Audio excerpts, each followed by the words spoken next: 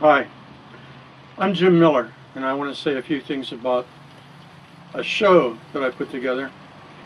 I started doing artwork, pictures, paintings, drawings of St. Vincent back in the 60s when I was there, into the 70s. And even after I left, I did a number of artworks, views of St. Vincent, some as recent as 2016. And I'm going to show you some pictures of that. So, hang on.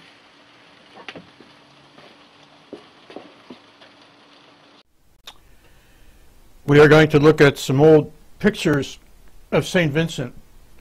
This part is no longer there. It was the bandwagon courtyard. This down here was the bandwagon, and up here is Sauerkraut Tower. That's a drawing I did quite a few years ago. Another drawing showing Andrew Hall, and this part of Andrew Hall is now gone. It was damaged in the fire in 1963. Bede Hall is also gone now.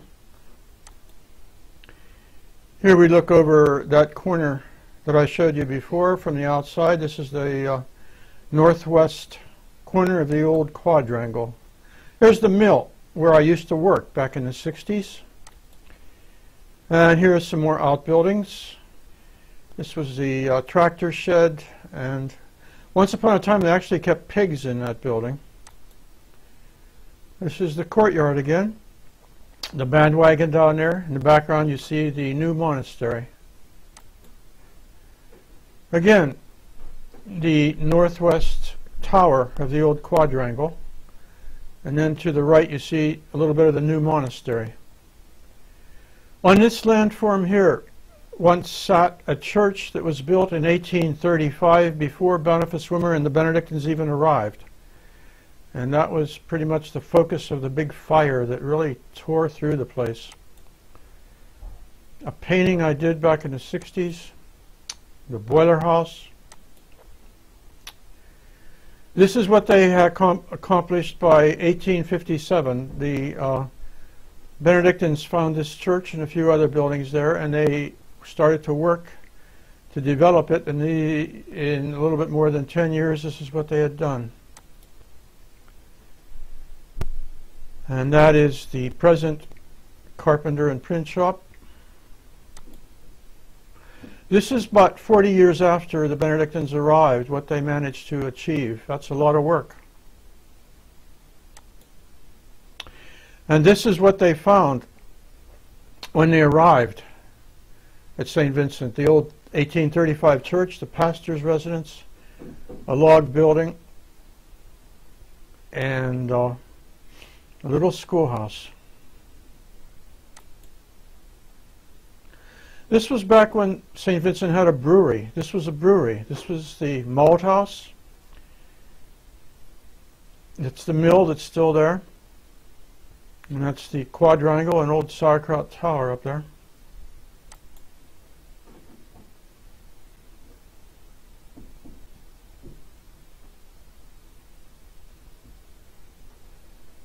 That's the mill over there and the other outbuildings.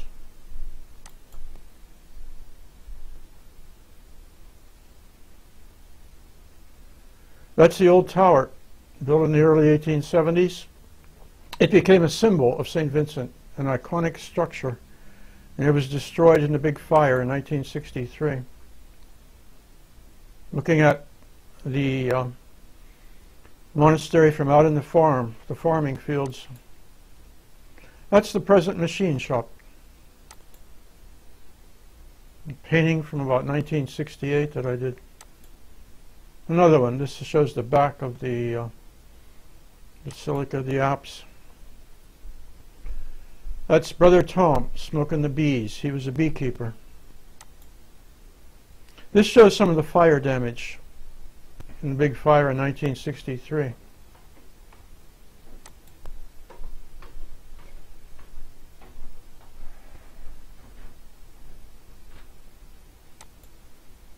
That's Bede Hall that was torn down.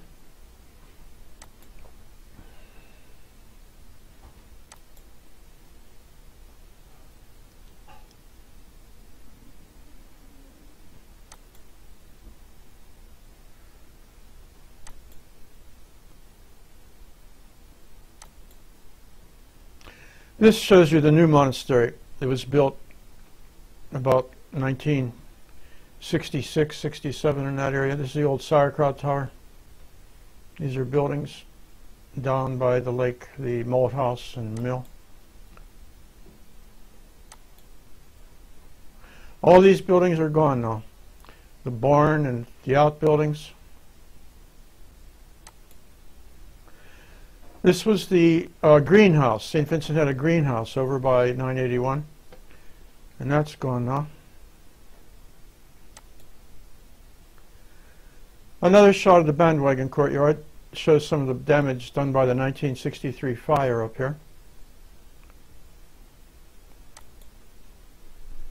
This shows the beginnings of the science building. This is when they first started to drill, take core samples and put in foundations, showing Sauerkraut Tower in the background.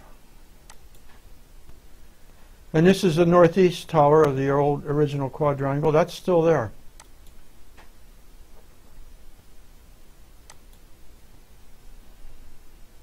That's the northwest tower of the quadrangle, and that is gone now. That's a drawing I did back around 1970. And behind a willow tree, you can just barely see Aquinas Hall. That was the they were the classrooms for the seminary.